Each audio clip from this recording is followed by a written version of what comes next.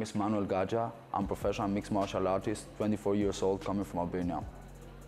My thoughts about my opponent are that he's a complete fighter. He has everything a fighter should have, but he's missing that fire inside of him for this win. I think I got this fight. I have the style for this.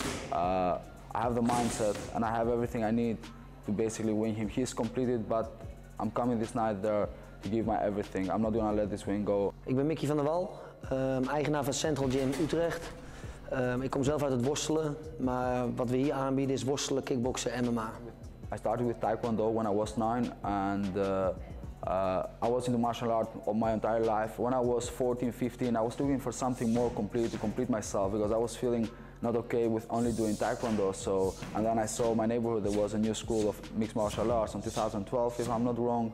And the journey started. Then I saw myself like, this is what I want to do forever. Like, it was so complete. It wasn't only the fighting, like doing boxing, etc. It was the creativity that you can put into it. You can get everything from every martial arts, and you can just adapt it in your style. And that's what I love it about it. And then I was like, this is my sport. This is what I always want to do. Ik zie Manuel over 2 jaar in de UFC.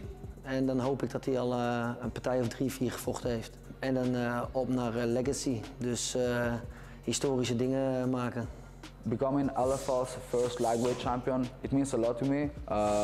Immigrating in the Netherlands 4 years ago, of course I want to be on the peak, on the top of Dutch promotion, Dutch fighting industry, and that's the opportunity. There is the biggest Dutch promotion giving me the opportunity to fight for the lightweight title, and you just take it and you don't let it go, so it means a lot, definitely.